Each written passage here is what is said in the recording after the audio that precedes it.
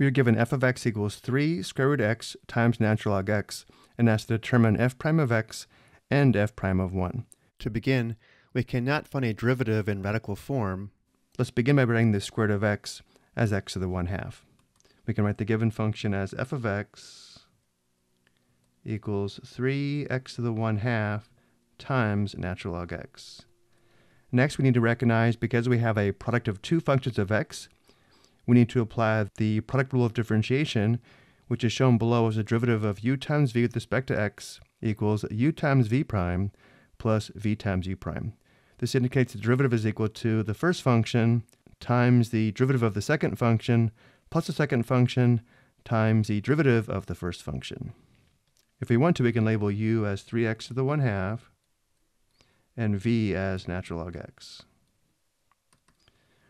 And now let's go ahead and apply the product rule of differentiation, which indicates f prime of x is equal to u with the first function of 3x to the 1/2 times v prime, which is the derivative with respect to x of natural log x, which we'll determine in the next step, plus v, or natural log x, times u prime, which is the derivative of the first function of the derivative of 3x to the 1/2. For the next step, we find the derivatives here and here. We have f prime of x equals 3x to the 1/2 times the derivative of natural log x, which is 1 divided by x, and then plus natural log x times the derivative of 3x to the 1/2. To differentiate, we multiply by 1/2, which gives us 3/2, and then subtract 1 from the exponent. 1/2 minus 1 is negative 1/2, giving us x to the power of negative 1/2. Let's go ahead and simplify.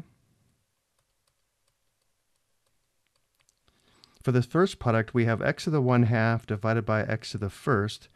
When dividing and the bases are the same, we subtract the exponents. 1/2 minus 1 is negative 1/2, giving us 3x to the negative 1/2, and then plus, here we have 3/2 natural log x times x to the power of negative 1/2. This is one possible form for the derivative function. Let's also show several other forms. We can write the derivative function as f prime of x equals x to the negative 1/2 is equivalent to 1 over x to the power of positive 1/2, and x to the power of positive 1/2 is equal to the square root of x. We can write 3x to the negative 1/2 as 3 divided by the square root of x, plus we can write the second product as 3 natural log x divided by 2 x to the power of positive 1/2, but again, x to the power of positive 1/2 is equivalent to the square root of x. So we could also write the derivative function in this form. If we wanted to, we could get a common denominator and write this as a single fraction. And let's also show that. Notice the common denominator would be 2 square root x, and therefore we'd multiply this first fraction by 2 divided by 2.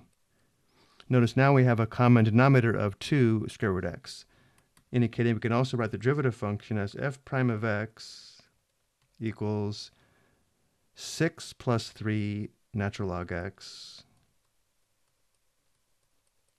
all divided by 2 square root x. Either of these last three forms of the derivative function are correct. And for the second part, we're asked to determine f prime of 1. So now we substitute 1 for x into the derivative function. I'm going to go ahead and use this last form, which gives us 6 plus 3 natural log 1, all divided by 2 times the square root of 1. Well, natural log 1 is 0, and square root of 1 is 1. This simplifies to 6 divided by 2, which is equal to 3. I hope you found this helpful.